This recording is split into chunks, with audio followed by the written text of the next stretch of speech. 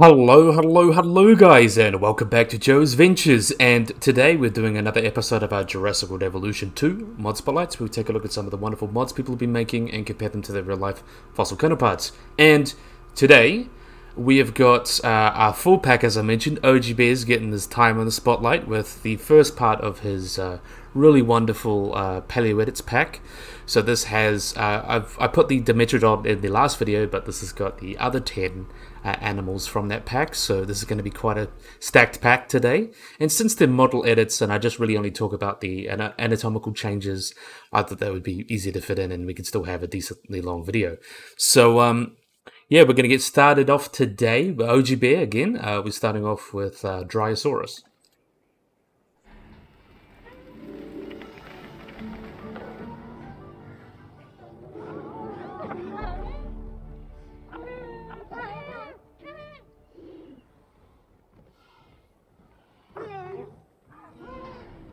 Let's have a look at here. So we can see some minor edits here. We especially see some changes in the patterns. That's kind of the most notable, I think. You can see here some quite big changes here. So you can see that's quite neon green, and then you got over here all these like mottled patterns. That looks really, really nice, especially these reticulated patterns over here. Does look really, really nice. I'm definitely a big fan of that. But we can see some of the major changes on here. I think the head's also been extended, made a little bit bigger. Also, you can see the hips also been generally rounded a bit and all that. Some pretty minor edits. Really, really nice. We actually do not have an adult Dinosaur specimen. Most of them are subadults or juveniles, so we don't really know what they would quite look like as adults, but I think something like this is about right. You can see the changes in the head there, really big eyes. I think there's a little bit of neck changes as well. So we've got these 5-fingered hands, which look very, very silly, but kind of cool. And you can see some changes to the feet there and everything, the pubis and all that. And since these are bird hip dinosaurs, when it's the skins, they kind of have their hip kind of turned back like that, which allowed for more area in their gut for fermentation and more room for their guts, pretty much. And then I can think the tails also been elongated quite a bit, because as I've mentioned a couple times, often the dinosaurs of Jurassic World and Jurassic Park, their tails are far too short. But yeah, I really like the changes to the skull. I think it's been quite a bit more rounded. Looks really, really nice compared to the in-game one. Really, really nice. Big fan, big fan. So that's our first one done. Let them run off and do their thing. As they walk right in front of my hatchery, these guys... definitely wild. So next, moving up to another animal from the late Jurassic of the Morrison, we've got Camarasaurus.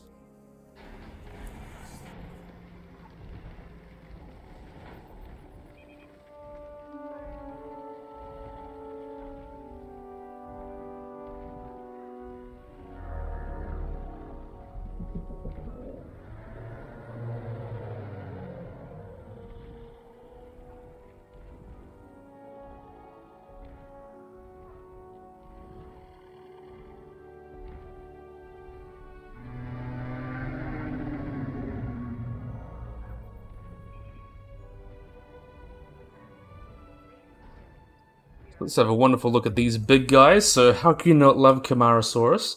You can see some of the major changes on these guys, especially in the skull here. You can see those lips have been greatly extended down. There is evidence that sauropods had this kind of keratin covering around their lips there, especially in Camarasaurus. Potentially like a pseudo-beak almost. It's a little bit of debate here and there, but really, really cool. One thing I would change, though, is the nostril placement. This is very much like the older kind of interpretations, where a lot of sauropods were thought to have their nostrils at the back of their head. But due to monitor lizards and a lot of inferences, it's believed that the nostrils would have been up here, similar to most, pretty much all other animals, up here to breathe and such like that. And we can see also some changes, especially to the neck. The neck's been greatly fattened, rather than that really skinny neck that the base game one has. It looks really, really weird. You can also see these legs have been changed. They don't have the elephantine feet, as you can kind of see here, that the Jurassic World sauropods have. You can see definitely what's really awesome is they managed to change the feet, because the sauropods have these fleshy hooves, as you can kind of see here. Especially some of the earlier ones have these large dew claws. Some of the later ones, like Titanosaurs, they even completely lose some of the digits, so they basically just walk around kind of on their like knuckles all the time, which is really, really interesting. But there's something like Camarasaurus, which is a basal macronarian. These guys kind of have just that fleshy hoof there. And you can see it's almost, you could even like make it a little bit more horseshoe, but you can see it's got that in the large dew claw. Same on the back here. There's, even though these two digits, the fourth and fifth digit, would not have claws, this is pretty much spot on, and they all turn to the side there, which would allow them to obviously dig into substrate and be able to dig for laying eggs and things like that. They've been compared a lot to the back legs of giant tortoises, so that's a really good example as well. Obviously, we can see the necks change. These guys have a very tall profile, as you kind of see here. Very rounded back as well. I could even argue they could probably make a little bit more straighter. And they've got this quite long tail that looks rather nice. Really, really cool animals. I do love Camarasaurus. I especially love the changes to the face. It really accentuates that lip so they don't really look like a weird monster. This looks like a real Camarasaurus. I'm a really big fan of how this guy's come out. OGB also, I think, changed the pattern a lot. You can see that spotted pattern on it. I think it's really come out wonderfully. I really like the changes that he makes. I really like that he doesn't just change the anatomy. I really like that he changes the colors on a lot of them as well and makes them look much nicer, especially on the Dryosaurus over here. And as we'll see going forward on a lot of other animals. So, yeah, really, really awesome. So let them walk out and do their thing. Because we don't want them in the corner there. Here we are. Okay, now we're moving on to carnivores. So we can see here we've got everyone's favorite big bad JP3 animal. We've got Ceratosaurus.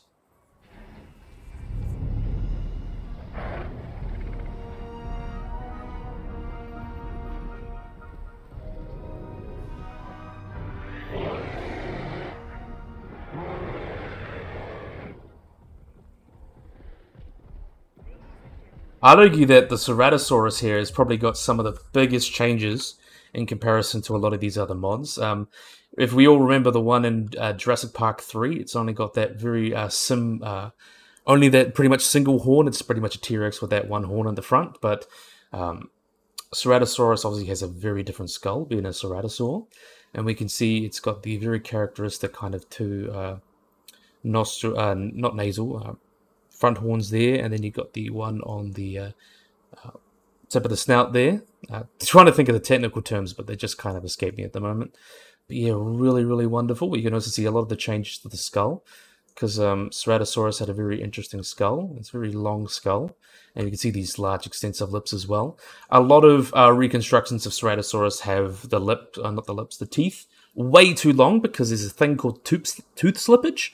So what will happen is as animal kind of decays, all the connective tissue in the mouth, especially like the gums, will decay, and then the teeth kind of slip out of the socket. And a lot of people don't reconstruct them and fix that up. So it even happens in animals like saber-toothed cats, stuff like that. It often leads to people really overestimating how long the canines were, or rather how much actually stuck out from the gums and things like that. And I think this really came out rather wonderfully on this guy.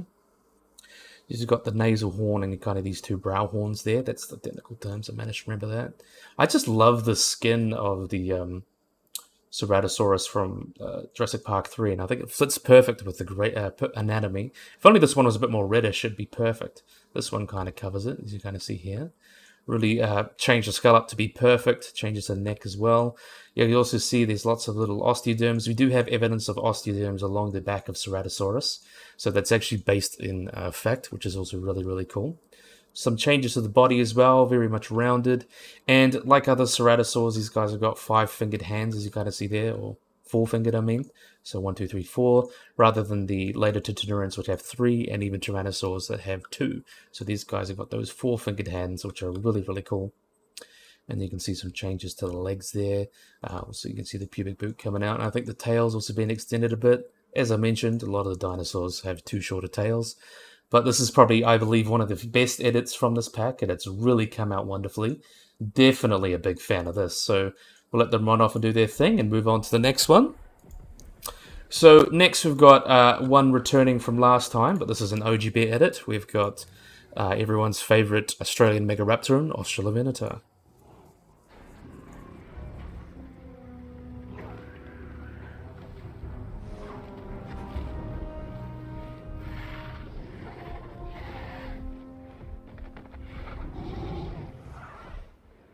Thank you, Mr. Ceratosaurus, for getting right in front of me, but let's see if we can get one. They're panicking at the moment, but we will try and get one in a good pose. Well, look here. It's perfect. So you can see the changes here.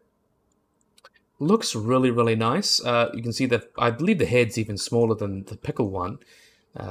Makes it look different. Because these Megaraptorans, they have very small heads comparatively, very long snouts. It still looks rather wonderful. The one thing I also really, really like is that they kept the soft tissue crest, and I think that gives the Australovenator a very interesting profile compared to a lot of the other dinosaurs. You've got that soft tissue crest going down there. We can also see that the keratin and the arms of this guy, similar to a lot of the other edits, they greatly make the arms bigger because the ones in the original Frontier reconstruction were far too small. And you can see this large claw there that could potentially have even more keratin, though I think this is kind of the longest extent that I've seen it as. Really, really nice. And you have this big round body here. This changes to the legs, and I think also extension of the tail. Kind of see here. Looks really, really wonderful. Let's have a look at another skin. Yeah, that looks pretty much what Australovenator would have looked like. I don't think there's really been any changes to the skin, just improvements on the anatomy compared to the Camarasaurus and Dryosaurus. But yeah, pretty spot on if I do say so myself. Let's see if we can spot the other one there. So I think, yeah, there's one over here. There we are. This one's a really interesting pattern. But yeah, you can see the larger claws and the longer snout. Because we don't have too much about Megaraptorans, we don't have too much in terms of their fossils, but from what we do know, they kind of had that slender face and large arms, which they would use to, and there's been studies into Australovenator itself, into its mobility of its wrists, so they would probably be able to semi-pronate, to be able to better grapple their prey with their large arms.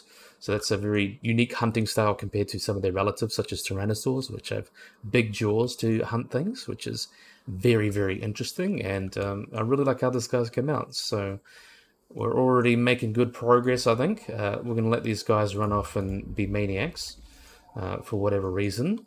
So next, moving on to the lagoons. So we're having a little break here. We've got, first up, we've got Ichthyosaurus, which is really, really awesome.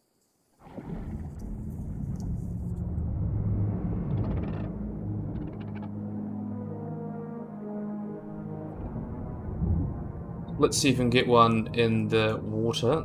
There's one. Oh, sorry.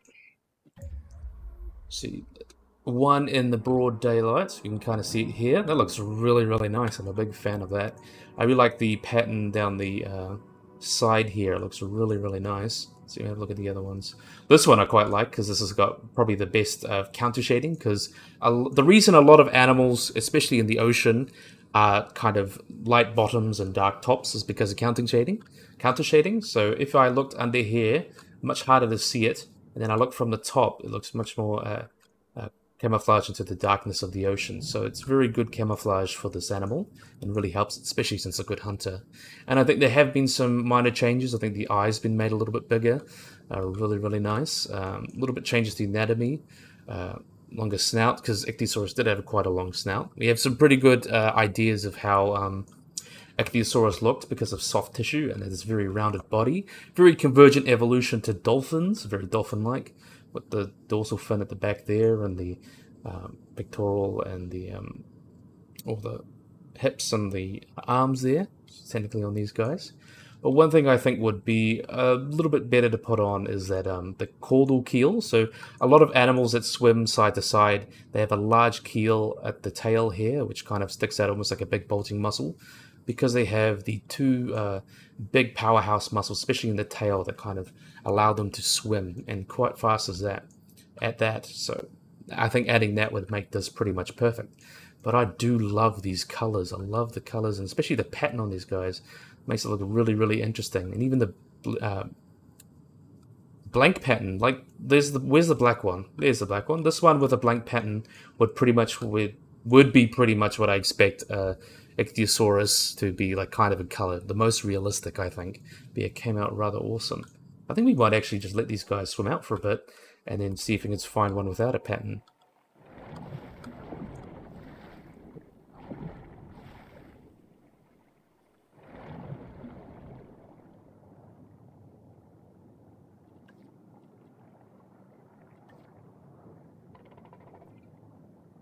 Yeah, see, look, that one. See, this is the same one, but without the pattern. See, look, that looks perfect. Like, that's pretty much what I expect an ichthyosaurus to look like. So really, really great job, OG Bear. Really nice to see some cool, more paleo edits coming out. Not they're not everyone's caught in the craze of new species, but yeah, really, really interesting. So our last legume animal, we're moving to some giants. We've got Elasmosaurus.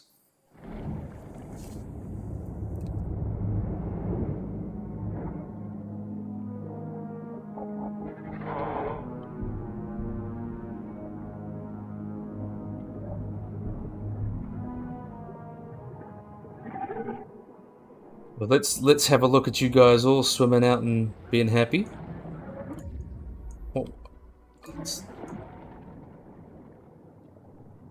Want one of you kind of not in the shade. Maybe have a look at you over here. This one looks nice. Are you? No. I think we'll pick this one. This one's the nicest. But we can see how really beautiful this Elasmosaurus looks. We can see it doesn't look like an abyssal sea dragon or whatever. All these spikes and stuff were taken off. And I think this, even though the scales are still a bit large, from what soft tissue we know of plesiosaurs and things like that, they seem to have very, very smooth skin, which would obviously reduce drag and allow them to swim better. But we can see a lot of the changes of this guy here, much smoother. And also these large teeth that allow them to catch fish. They were probably quite hooked and things like that, rather than kind of the big, bulky teeth that a lot of the other, like dinosaurs and marine reptiles had. These guys had these long teeth and to catch slippery prey and things like that, like squid and small fish, and potentially even like baby mosasaurs, things like that. So really, really cool. So got this really, really long neck that Elasmosaurus is quite famous for, although I think this is still a bit short because it still has to fit the rig.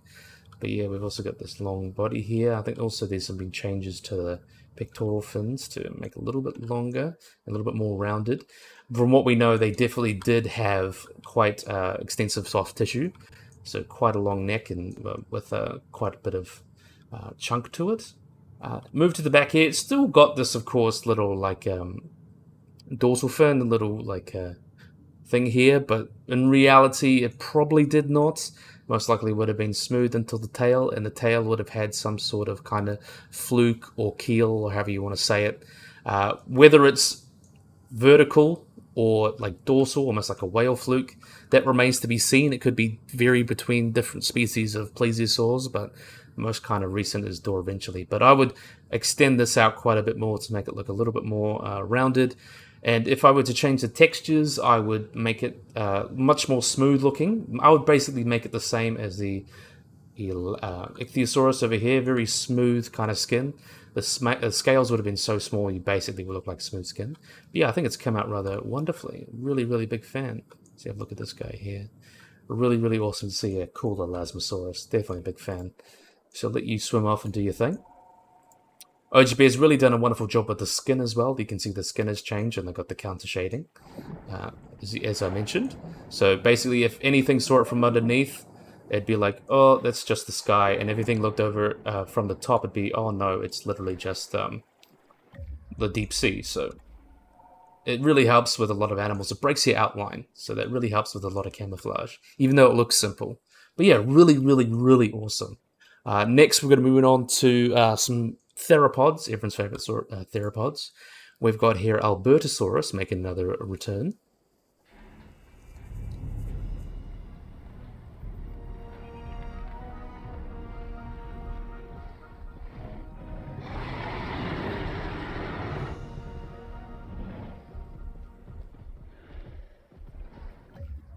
So you can see here, most of those changes are definitely in the skull, as you can kind of see here. It doesn't quite have those really ridiculously big brow ridges that the default one has, but it's still not made into new bosses like the pickle one.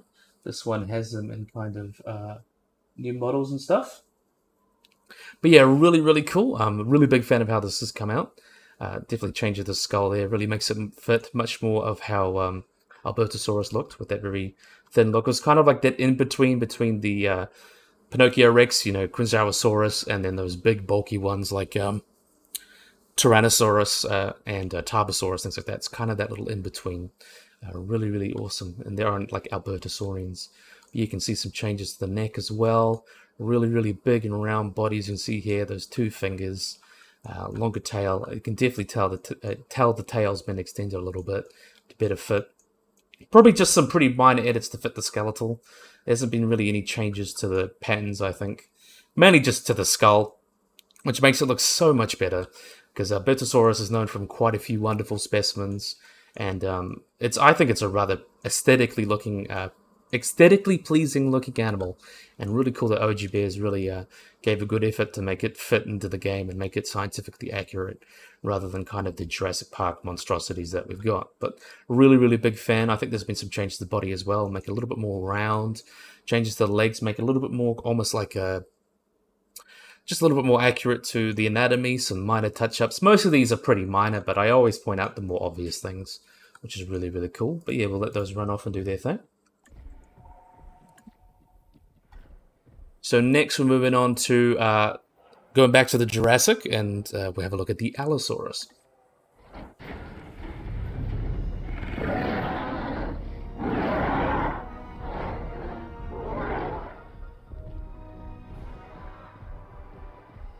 This one's rather nice. We'll have a look at you.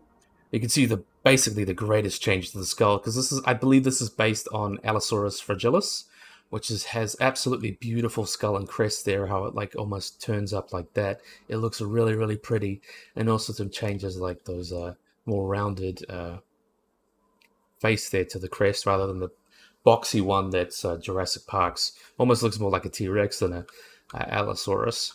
But yeah, really, really beautiful skull. There's so many beautiful skulls of Allosaurus as well. It's just a really beautiful animal.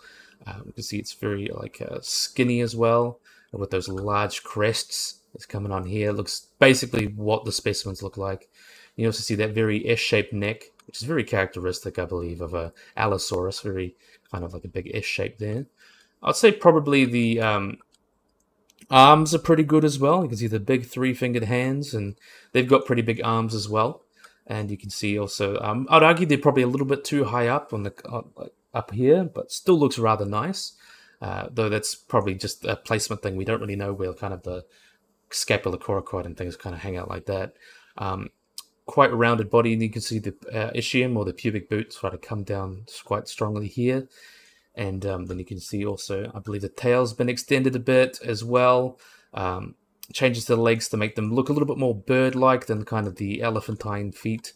But yeah, it looks really, really beautiful. But you can see most of those changes are in the skull. And just changing that skull even then really just adds so much to the character and really makes it feel like a realistic animal. And I think there's also been some changes to the skins. You can also see like the little reticulated or spotted patterns kind of going down here and going down the sides. Very reminds me of things like blackthroat monitor lizards, things like that. But it looks really, really wonderful. I'm definitely a big fan. Really, really cool.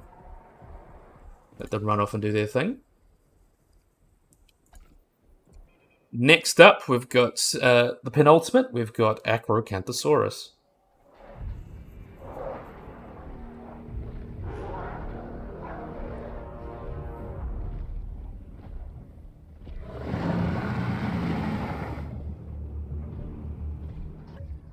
So here we've got everyone's favorite big bad Acro. Really, really awesome how this guy's come out. You can see a lot of the changes here. The Tyrannosaurus, like pseudo-Tyrannosaurus one from the game, looks very, very different from this one here. You can see the changes to the skull. They've almost got like that hook jaw going on.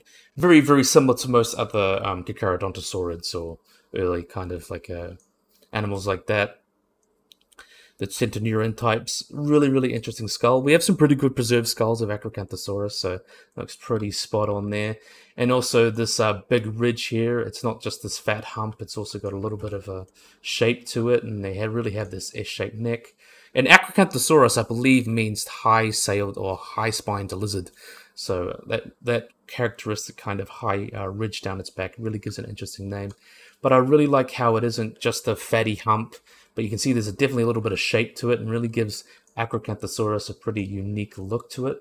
Definitely a big fan. You also see those arms there. Acrocanthosaurus has the three-fingered hands and also quite long claws, actually, which is rather cool.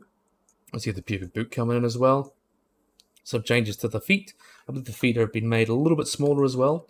I believe Jurassic Park sometimes make the dinosaurs' feet a little too big, but also it's nice as well. And also you can see the tail, I believe, is about this. It hasn't really changed much, but you can see that a ridge kind of shrink as you go down the tail, and really gives that an interesting profile as you look from it afar. But you can see the major changes are definitely in the skull, and you can see it's definitely a lot more thinner and more adapted, because those Carcharodontosaurs very much had those long skinny skulls that were used to kind of bite like flesh. They were more adapted to feeding on things like hadrosaurs and sauropods, or more soft animals, compared to the more kind of ceratopsians and ankylosaurs, those hard animals, those hard bony animals that tyrannosaurs, especially Tyrannosaurus, which is probably the ultimate example, were adapted to eating those kind of things. But yeah, really awesome. So let that acro walk off.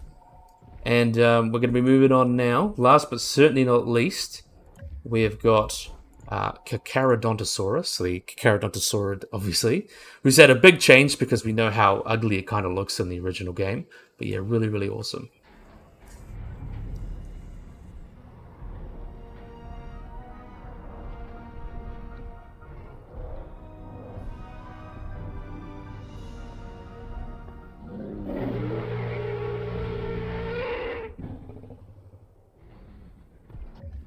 So we can see how beautiful this guy looks.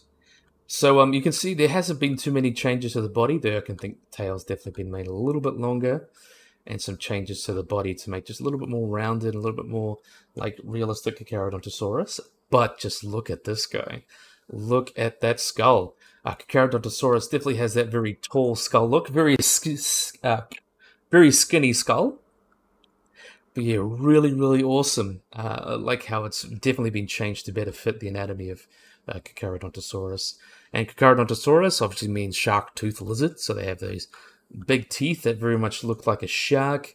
And it looks like it has lips as well. I believe it has lips. You can see it kind of extends through there. Very like thinner jaws. They definitely did have a very strong bite force.